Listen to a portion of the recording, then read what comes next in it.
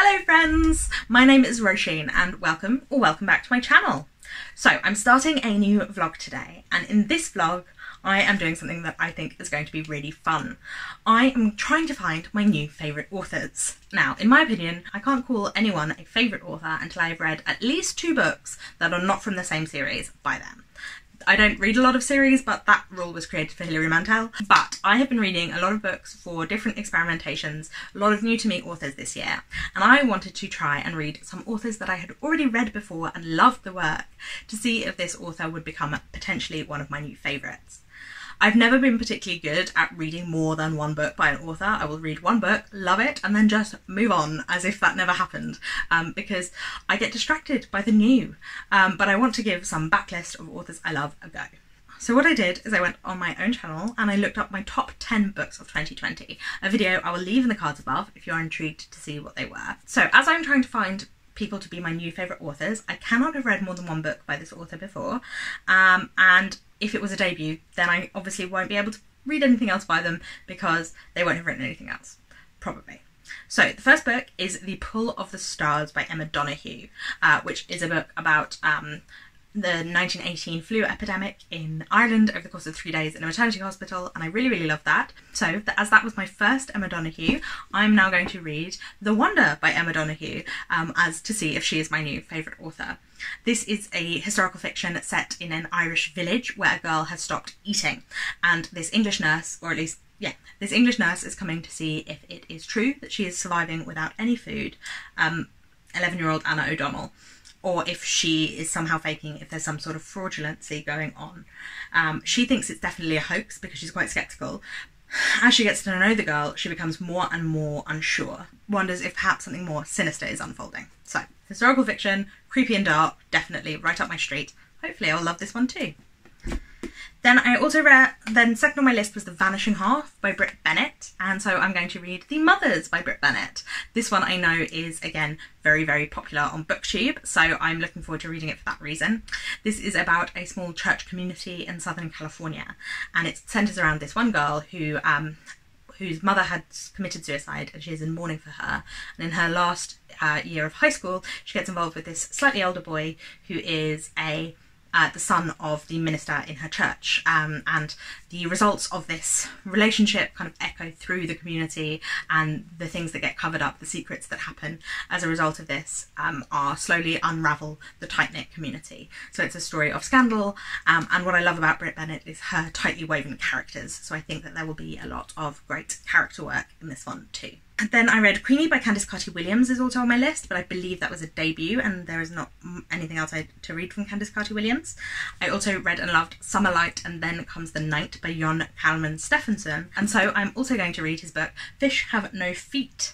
I think it was between this and a trilogy I think that he's written, but I think this is a standalone, and so I decided to go with this one. This one is set in Keflavik, which may be the darkest place in Iceland, surrounded by black lava fields and hemmed in by a sea that cannot be fished. And it is about this one guy, Ari, who comes back from Copenhagen to revisit the place he grew up, and the one girl that he could never forget. And then we also flash back to his grandparents in early 20th century Iceland. A livelihood drawn from the sea is their destiny. So, as you may know, I love books set in small isolated communities, and I loved Kalman Stefansson's kind of weird offbeat humour, his very strange characters. I feel like the Summer Light and Then Comes the Night was really only certain people were going to love that book, but I was one of those people, so hopefully I will love the rest of his writing as well. I also read The Girl with the Loud Voice by Ebbie Doré, but again, I think that was a debut. Of course, I'm looking forward to all of them. That's one of the great things about this video, as opposed to like reading the best-selling historical fiction of last year, is that I already know I like these writers. So hopefully I like all of their work. So then we also have Mr. Loverman by Bernardine Evaristo. However, I have already read Girl, Woman, Other by Bernardine Evaristo, and I didn't love Girl, Woman, Other, unlike everybody else on the planet apparently. But so she's not really suitable for this video because I have already read more than one of her works. I also had The Mercies by Kiran Millwood Hargrave. Now, The Mercies was Kiran Millwood Hargrave's first debut adult novel. Everything else she's written has been YA or for children, and I don't read YA, so I considered not including Kiran Millwood Hargrave because because of that reason, because it was her debut adult novel. But if you've been watching my channel for a while, you will know that I have recently discovered an interest in and a desire to get to know more middle grade kind of fantasy novels. And so, as Kiran Millwood Hargrave has written middle grade novels, I'm going to read The Girl of Ink and Stars by her, and hopefully this will fill my hole for some sort of... fill my hole? Hopefully this will fill the hole in my reading heart for some sort of cosy, atmospheric, fantastical, whimsical middle grade fiction. Forbidden to leave her island, Isabella dreams of the faraway lands her father once mapped. When her best friend disappears, she's determined to be part of the search party. Guided by an ancient map and her knowledge of the stars, Isabella navigates the island's dangerous, forgotten territories. But beneath the dry rivers and dead forests, a fiery myth is stirring from its sleep. Now, my top two were Bring Up the Bodies and The Mirror and the Light by Hilary Mantel. And I did say that I had to have read something other than the series, but earlier this year when I was reading the UK's favourite historical fiction, a vlog I will leave in the cards above, I read A Place of Greater Safety. So Hilary Mantel, I think, is already cemented as one of my favourite authors, and I don't need to include her in this list. But what I put at number 2 was Heavy by Kiese, Laymon, which was a memoir. And I am not a huge memoir reader. I know memoirs are quite popular, at least among the people that I watch on BookTube, but they're never something that I've really dived into. But I do want to.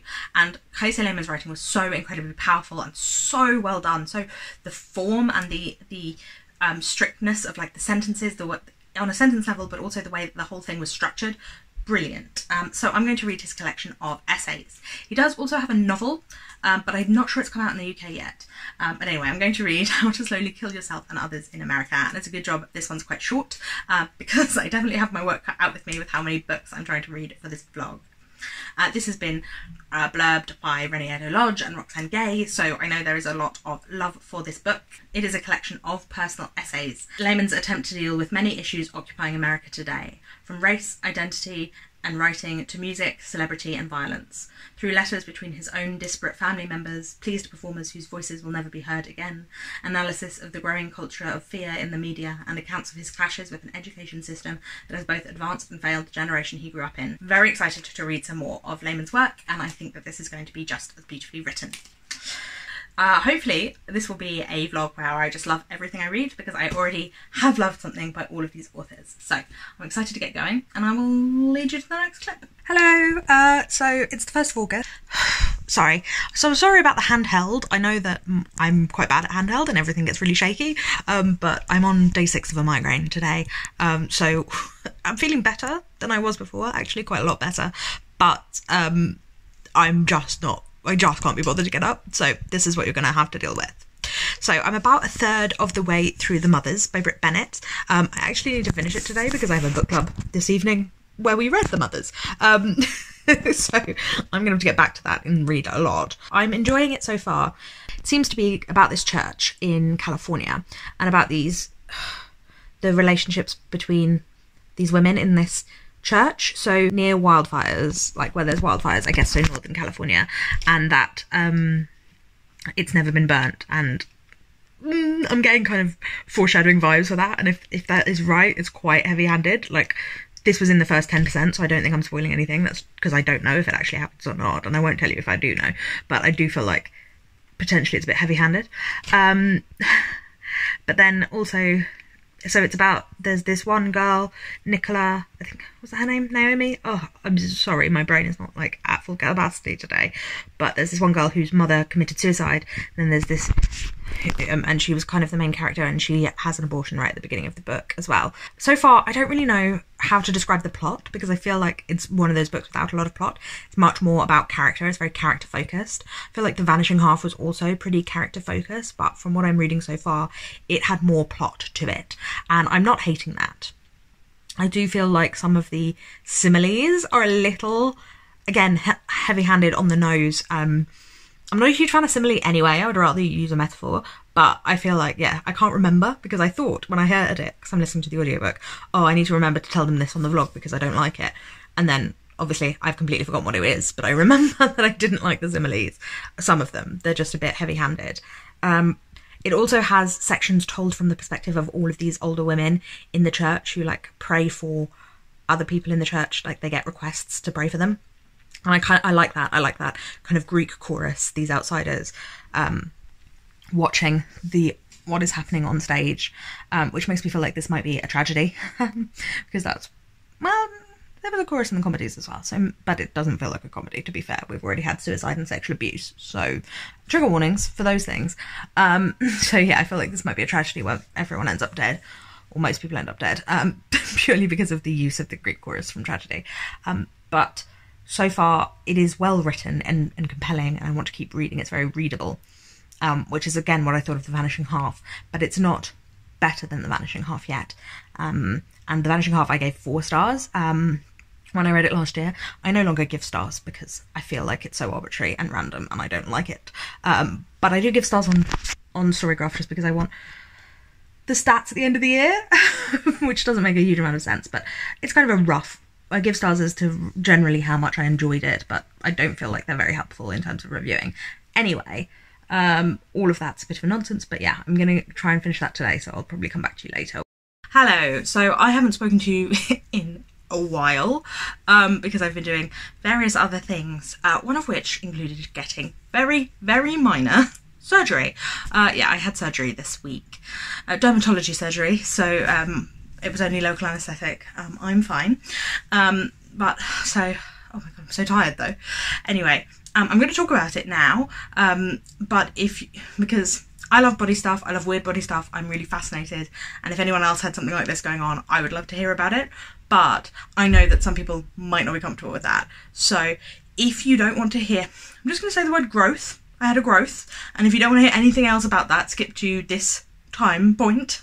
Otherwise, I'm going to tell you now about my growth. So I had this thing called a pyogenic granuloma, or at least that's what they assume I've got, and it had to be removed. They had to cut it off. So this is what that granuloma looked like. And it's basically a growth with a lot of like blood vessels in it, so whenever you whack it, it starts bleeding. And so whenever I whacked it, it would bleed, so that's why it has to come off. So I went to the dermatologist, the dermatology surgeon, and he removed it. So I've had 8 stitches, and now I have the scar. I'm going to show you the scar as well. This is what the scar looks like, or at least this is what the stitches look like. It will become a scar in the future. It's only 2 days post-op now, so very, very small operation, but that's part of the reason I haven't talked to you for a week. Anyway, I have finished The Mothers by Bennet now. Really don't know how I feel about it. I feel very conflicted and kind of confused about this book. I think that Bennet does an excellent job of creating characters, and I think that the thought patterns, the thought processes of all of her characters were really understandable. She really brought the characters to life. They felt very real. The setting of this Southern Californian church town, of this small town, insular, with everyone judging everyone, I thought that was really well done. I thought that the Greek chorus of church mothers coming in and judging and like explaining everything, talking about scandal in the small town, I thought that that was well done. I enjoyed that aspect of it. 2 things, however, bothered me. One is the writing, which for the most part was very accomplished, but she used similes so much, and okay, I'm going to have to go and find out what's going on downstairs. It's just my neighbour in his home gym, which is kind of in a lean-to outside of their house, which leans onto our conservatory, which means that there's no actual walls between his gym and our house, so I can hear him picking up and putting down weights and punching a punch bag.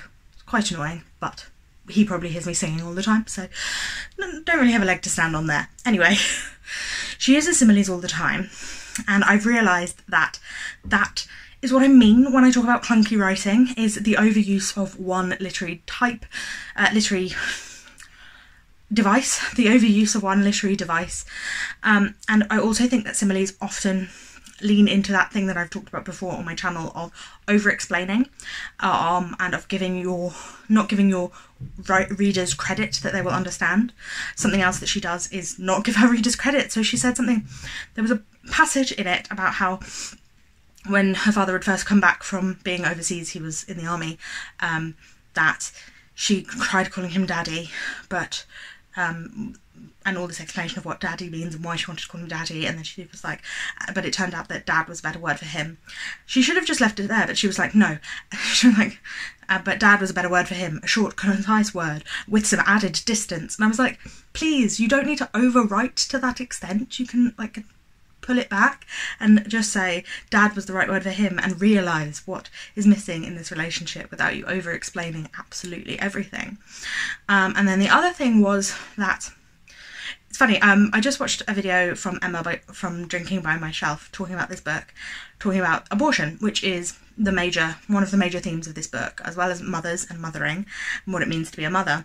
Abortion is one of the major themes because the main character, Nadia, has an abortion at the beginning of the book, and that kind of sets off all the other events. Now, Emma said that Brit Bennet said that she didn't think that either of the narratives that she usually hears about abortion, that it's the worst thing in the world and you're going to hell, or that it's nothing, no big deal, seemed real, and she wanted to write something else. And I think that that's a acceptable goal. I don't know if acceptable is not the word I mean, but it's a fine goal. It's a fine thing to want to write more about, because yes, whilst abortion I don't think should ever be seen as the most evil thing in the world, I also know that for some people it has a real emotional impact, and it's more than just like any other medical procedure. I do think that this book leaned a little harder into pro-life than I would particularly prefer. Now, I understand that this is talking from a small church community perspective, so I can understand why individual characters have the beliefs that they have. But there was no characters, absolutely no characters, and it was never said in this book that it was okay, that it was fine that Nadia made that decision, that that was the decision that was best for her, and it was absolutely fine that she made that decision. Every single character said something negative, said every single character who talked about the abortion, it was a horrible, terrible thing that she did. And narratively, all of the characters involved in paying for having the abortion, getting pregnant in the first place, narratively they were all punished. All of these characters came out, bad things happened to them after the abortion, because of the abortion, in relation to the abortion. All of them were punished because of the abortion and were morally grey characters, which is fine. Everyone's a morally grey character, and I think that that is true. Brit Bennet does make all of the characters morally grey. There are no real like heroes in this book, which is good, but I feel like there should have been someone who said it was okay, who said that it was fine that she got an abortion, who comforted her, because this is a girl whose mother committed suicide when she was 17. She never really got any support at all throughout the novel, and maybe that's the point that Brit Bennet was trying to make, but making it through abortion, all of the abortion was played in a really negative light, and maybe not as if you're the worst person in the world for having an abortion, but even Nadia never realised to herself. Maybe she was not getting any support, but she should have potentially realised to herself that it was fine that she got an abortion. It was okay. I just feel like it leaned closer to pro-life than pro-choice, this book, and I'm not sure I really am on board with that. Well, I'm definitely not on board with the pro-life stuff, but I'm not sure that I'm on board with the way this book talked about abortion. So, probably going to avoid the two harder hitting books for now. Hang on. So, I'm going to be choosing between one of these next, and I'll get back to you when I've read a little bit of them. Hello, my tripod is next door and I can't be bothered to get it, so you are low down, so it's an unflattering angle, but you can see me, so that's the most important thing. I have now started Fish Have No Feet by Kalman Stefansson, which is the book about a family in Iceland over the course of a century, and The Girl of Ink and Stars by Kiran, Millwood, Hargrave, which is kind of a fantasy middle grade. So I started with this one. I read it very quickly, the first 20%, which is to be expected as it's a children's book, and you know, there's like illustrations around the edges of the pages and things like that, so it's an easy read. I'm not loving it yet. Something like, I don't know, I don't like world building. Like, I don't care too much for world building, and I feel like there's some of that in here. Like, there's been this sort of epic issue. There's a big problem. Basically, there's this world that's clearly not a very nice world, because there's this governor and he's stopping them from doing anything. And something terrible has happened that means everyone's instantly been put under curfew, and there's been a child who's been killed.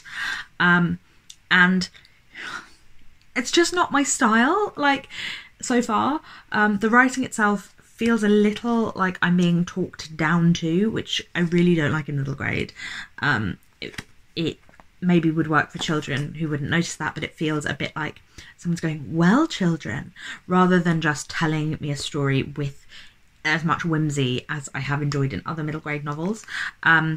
So far I'm not loving the writing of this, and then also everything's quite action-packed straight away, and I prefer not world building but world exploration, I think, is my preference. Like, I don't really care about how the world came to be the way that it is. I don't care about the political setup of the world, but I like seeing aspects of the magic in the world and seeing the sort of whimsical magical things, like in the Fairyland books or in Howl's Moving Castle. Things that are magical and whimsical, there are funny aspects of those things, or dark aspects, or just beautifully described aspects. This feels like it's lacking in description, which is what I like, and also too, like, political and like adventurous and plot heavy. Like, we've got straight into a plot from the get-go, and I'm not that interested in the plot. So far this is not living up to me, but I will keep reading until at least halfway, maybe. I'll keep reading for a bit and see if I potentially want to DNF this one, because I'm just not sure it's my kind of middle grade, which is unfortunate because I loved Kiran Millwood Hargrave's writing so much in the Mercies. There was so much atmosphere, and I feel like that's completely missing from this. But it is two completely different styles of writing, because one is historical literary fiction for adults and one is fantasy middle grade, so it's not going to be the same. But I know she can do beautiful description, so the fact that it's missing is kind of annoying. Fish Have No Feet by Kalman Stefansson is very different, as in there's been nothing plotty happen yet, which is fine by me. I am having a little trouble getting into it. I know that when I read Summerlight and Then Comes the Night, it was very strangely written, but I felt into it straight away. There was a lot of like whimsy in that. I feel like there's not in this so much, but there is a good amount of atmosphere, the atmosphere that was missing from Kiran Millwood Hargrave. I feel like that's still going, and the style of writing is still beautiful. There are some footnotes in this which I believe probably aren't Stefansson's writing. I believe that they are for people who aren't Icelandic, to like give some extra background on like fishing quotas and stuff in Iceland. I'd rather they weren't there. I think I can infer from context what's going on. I don't need those little bits of information. Maybe put them at the back rather than at the bottom of the page, because I find them distracting. But that's more to do with the publication in the UK rather than the actual book itself. His characters are still written in a very different way. They're not like, it's not like super deep connected with characters, but it is kind of exploring ideas about humanity, or at least that's what it was in the other one. So yeah, I'm kind of enjoying it. I am kind of, think I like it, and there are moments that are really beautifully described, but I am struggling a little bit to get into it, and I don't know if that's because like my brain's not properly in such a lyrical, such a like offbeat, surreal literary place at the moment, but hopefully I will enjoy it more as we get more into the story, because I've only read this much, so there's still a lot more to get into, and I will get back to you when I've got into it a bit more. Hello, so I've officially DNF'd The Girl of Ink and Stars, and I also started to listen to the audiobook for The Island at the End of Everything by Kiran Millwood Hargrave to see if a different one of her books would be more my style, but she just doesn't write the kind of middle grade that I like. There's a lot of like angst and a lot of serious things going on. Like the other one I was listening to was about a leprosy colony and the segregating people who were sick and well, and I want whimsy and I want magic in my middle grade. I don't need to read serious things. I read serious things in my adult fiction, and so I'm kind of just not really interested in reading more serious middle grade. So Kiran Millwood Hargrave, I think, whilst I will read more of her adult fiction when she comes out with it, her middle grade is just not for me, unfortunately. So that means I'm just going to continue reading with the rest of them, but this is the second one I've read, and it is a fail, unfortunately. Can you hear those noisy boys being noisy? Possibly not, they're like zooming around on, not sure what, but something zoomy. So, hello, I'm in bed. The knee that I showed you earlier is now infected, which is brilliant. So my leg is in the air and I'm lying down. But I I am halfway through this book now, and I don't think I'm going to like it as much as I liked Summer Light and Then Comes the Night, the other book that I read by Stefansson.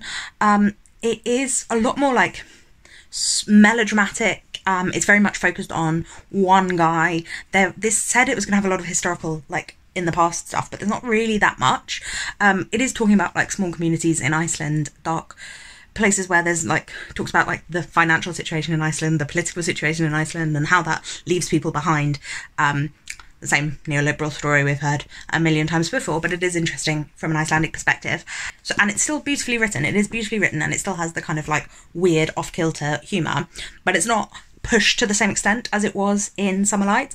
It doesn't have the same surrealism. It also doesn't have any of the like whimsy and lightness of that. It is much more melancholy, slow move. Well, I think the other one was slow moving as well, like nothing happened in it, but this one doesn't have the humour and the whimsy of that.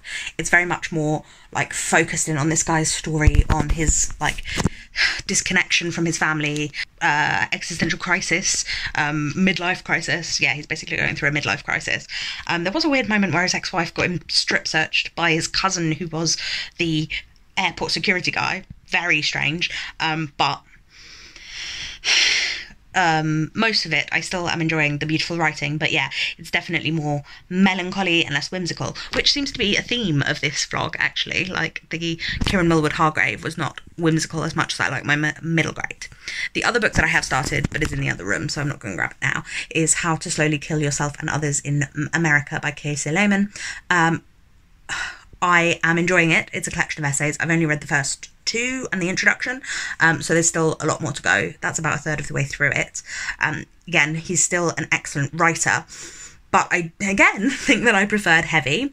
Heavy allowed us to get like a lot deeper. He was a lot more vulnerable in Heavy than he's being in this book. He's still being vulnerable, but he's kind of talking about different sections of his life, and I think that the way that Heavy was a memoir, so it was all of his life, and we could see the links and the connections and things circling back around, which is what I found really powerful about his writing, was how he connected everything and the thematic overview and also the vulnerability. And I feel like this is kind of almost like a precursor to Heavy, like notes for Heavy. But it is interesting, he's going into a bit more of his family. Like in Heavy was his grandma and his mum were a big part of that, but he didn't talk about like his uncles in this one and his aunts and stuff, which is interesting. And he is still a really good writer. Like it is still really compelling writing. I also think like the way that he linked his life to, like this is about how to slowly kill yourself and others in America. It's about racism in America and poverty, but I feel like his Heavy was a bit more political, and I like that from it.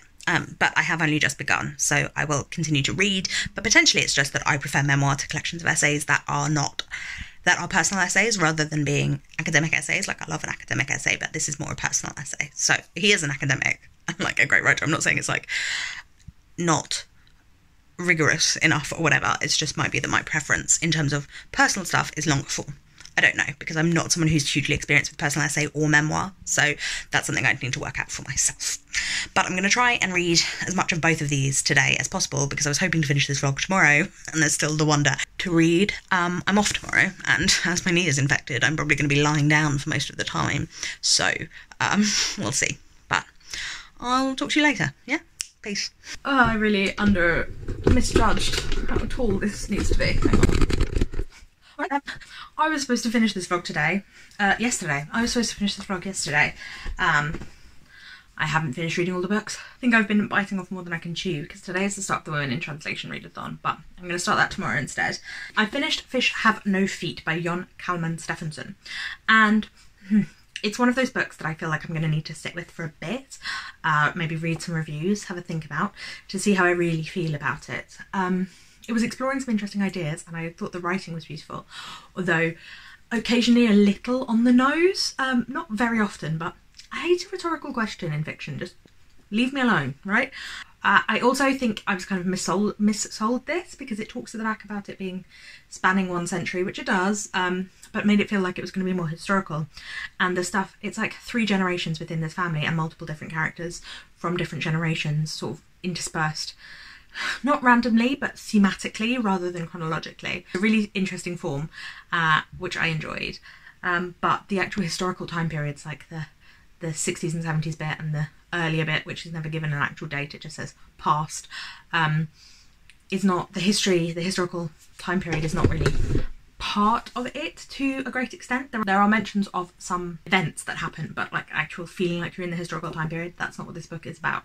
The culture of Iceland and also of neoliberalism, it's talking about masculinity a lot. This book is quite a lot about masculinity. Most of the characters whose perspectives we get are men, but we do get some women's perspectives too. We kind of see how the culture of Iceland and the financial situation of Iceland, neoliberal economics, etc., strips towns of their culture and of their, like the town Keflavik where this is set.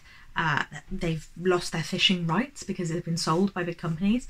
But it talks about like what it is to be a man and how the ideas of what it is to be a man, both from Icelandic culture and from this sort of individualistic, striving for profit, financial system, is driving men towards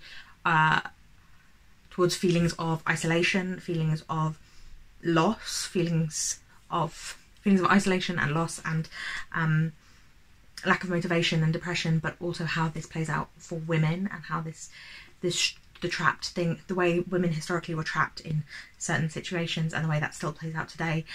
There was talk of sexual violence in here, which I actually thought was quite well done, because when it first happened, it was shown from the perspective of the main character, and I was like, I know that was rape, but it's not been said. And then the way that it's dealt with, I think it's done well, and the ignorance, the unable to see outside of your own perspective, the limited perspective, I thought it was really interesting the way that it talked about those things. The other thing that I did notice actually that connects this to Summer Light and Then Comes the Night is that this is narrated, this has an unnamed narrator who we know is related to our main character Ari, because they have the same cousins. We never see them, we never know their name, we never see them outside of their interactions with Ari, so we never really know much about their story or who they are, which in Summer Light and Then Comes the Night, it's told from an unnamed we, so there's a we perspective telling you the stories of all the people in this village in Iceland, and they're never made clear who they are either, so that's clearly a thing he likes. So yeah, I didn't enjoy this as much as Summer Light and Then Comes the Night. I think it didn't have as much whimsy and light. Like Summer Light and Then Comes the Night was quite dark and weird and surreal. Summer Light is actually older than this. It was only published last year, the translation into English, but Summer Light was 2005 and this was 2013, I think. So this one feels a lot more melancholy and slow moving. The other one was slow moving too, but yeah, this one's a lot more melancholy and a lot more dark, which is interesting because Keflavik is the like darkest place in Iceland, with a volcano and black sands and black rock and all that, which is, I guess, part of the point. But I think that I would like to read more of Stefansson's work. I know there's a trilogy, which is, again, I think this time actually historical fiction, but I didn't want to get into a trilogy just in case on this, because I feel like I wanted to give it a standalone a chance. But yeah. And then I've also begun The Wonder by Emma Donoghue. Again, I'm enjoying it. It is about a girl in Ireland who has stopped eating, and this English nurse who has gone to find out what she's doing. And the two main criticisms I would have so far is that her scepticism is a little over the top and on the nose. Like, we know she doesn't believe it, you don't need to tell me every single time. And her anti-Irish sentiment is also a little over the top and on the nose. Like, I know that there was a lot of propaganda about Irish people being lazy and feckless and bad parents and unhygienic and all that, but the amount that our main character here hates the Irish. I've also discovered what time period it is the 1860s, so we are 5 years after the hunger, the Great Hunger, the Great Famine, the Potato Famine, whatever you want to call it. So there is a lot about hunger, and I'm imagining that our main character is going to discover the limits of her understanding of Ireland, because I think that that's what the theme is going to be, I think. Just purely because of how strong the anti-Irish sentiment is and how much she thinks she knows better than everyone else. She's clearly going to get her comeuppance. Like, she believed that she must know better than a nun. Turns out the nun had been nursing for far longer than she had. Yeah, I feel like she's going to get her comeuppance. But so far, the writing style feels a little more simplistic than Pull of the Stars. I'm engaged, but it does feel like an easy read. So I will continue to read this and hopefully enjoy it. But yeah, it's not pulling at my heart the same way that The Pull of the Stars did.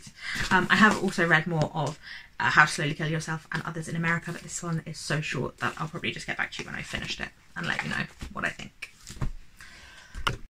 Hello! I'm coming to you very late because in fact this video was supposed to be up yesterday and I'm only filming the wrap up now, but I was quite unwell yesterday. It wasn't COVID, I took a test, and I'm feeling much better today.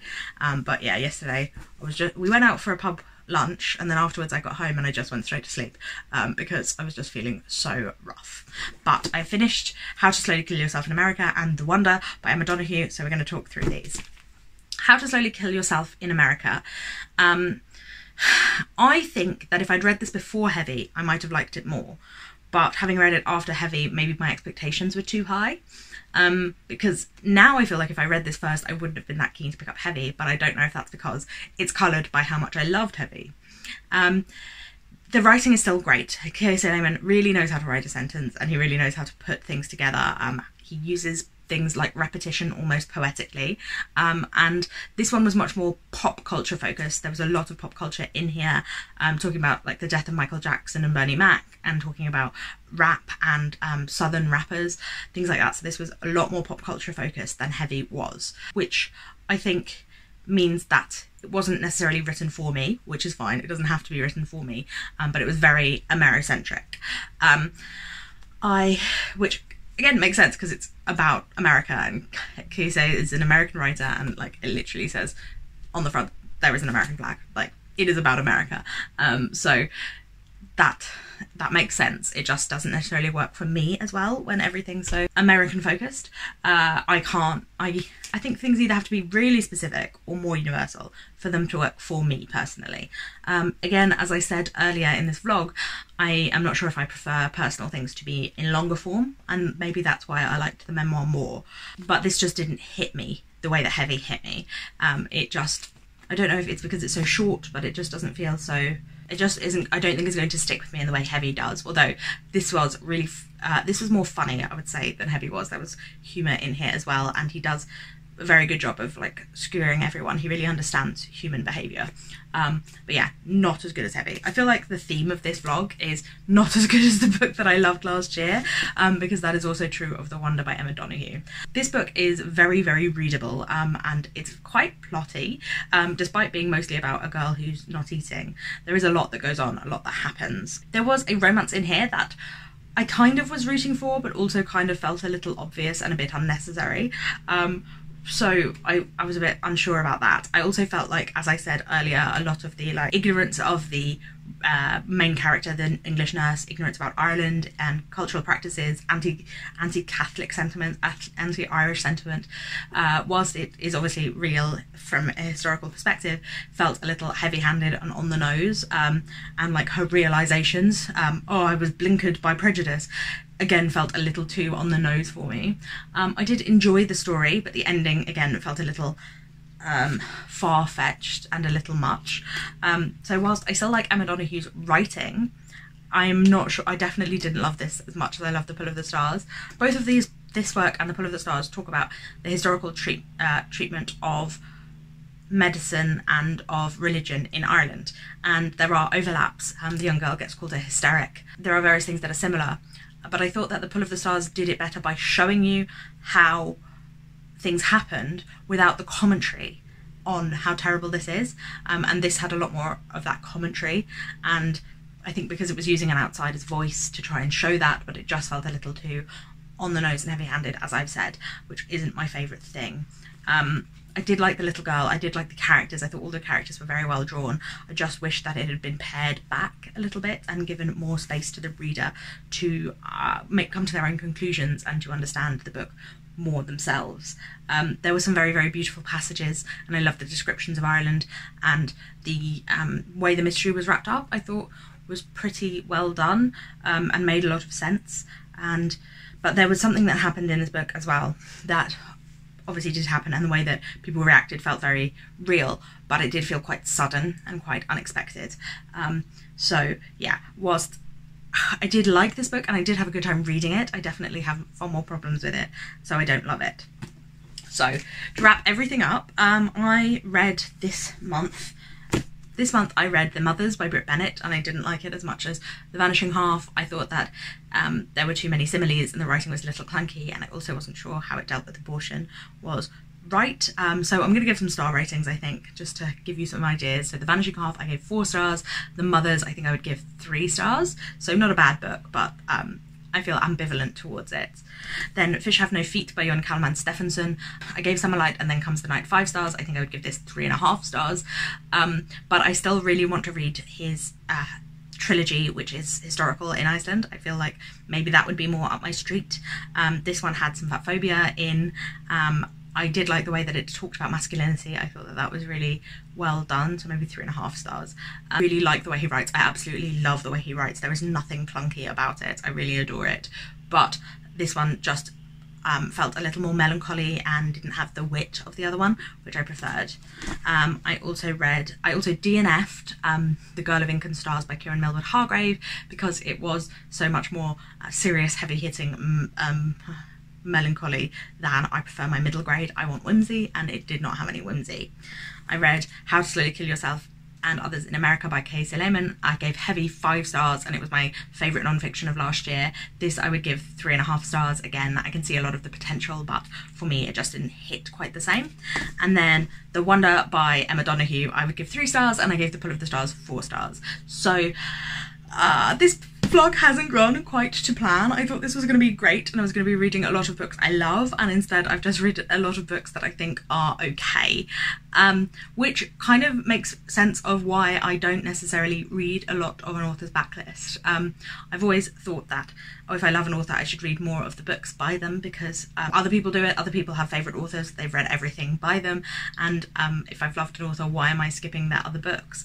But it seems to me that I don't necessarily love everything by an author, and that I feel like I've been really picky this year. I don't think I've given out that many 5 stars, and I haven't really found that many books that I absolutely love. I don't know if my reading tastes have changed, or because I've been reading so much more I have missed out. Now, the one thing that I haven't read that I was supposed to was Beneath the Lion's Gaze by Martin Kiese. This vlog already went over, so I didn't have space. I'm still going to read this. This is a book that I own, so all of the others were library books, so it's a little easier for me since I own this one to read it later. I'm hoping that I will love this one as much as The Shadow King, but who knows? Let me know in the comments down below what your thoughts are on reading the backlist of an author. Have I just picked the wrong books? Or do you agree with me that just because you like one book of an author, you won't necessarily love everything they've written and prefer to go for blurbs over writers? Let me know in the comments down below. I would love to hear from you, and thank you for watching this video. Please give it a thumbs up if you liked it, and if you did, I will put another video here that I think you might enjoy, as well as a button here to subscribe if you aren't subscribed already. I put out new videos twice a week, so I will see you again very soon. Thank you for watching. Bye bye!